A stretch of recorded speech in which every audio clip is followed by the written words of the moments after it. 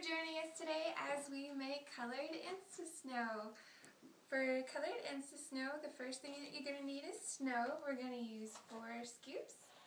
1, 2, 3, 4, and our fizzy tips. Yay, fizzy tips.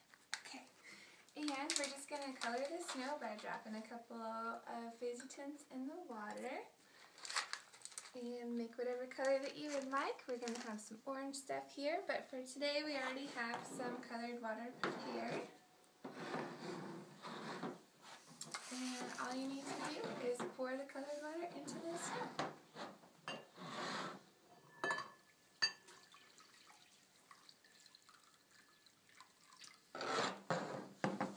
My snow's green! This is the coolest part.